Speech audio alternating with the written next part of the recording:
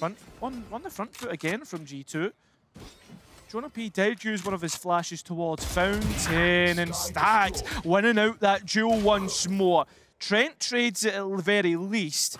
So a flashing initiator off the board for either side here.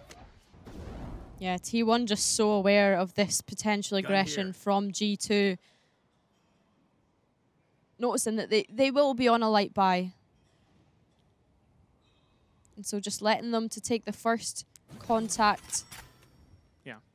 Lightish buy. Medium load buy, perhaps.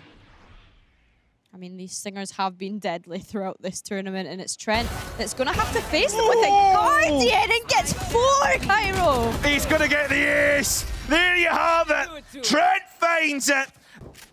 Incredible from Trent to be able to pick that up with the Guardian. I mean, we were just speaking about the buy that they were on, Cairo. Yeah, I said medium load, right? Trying to have a joke, but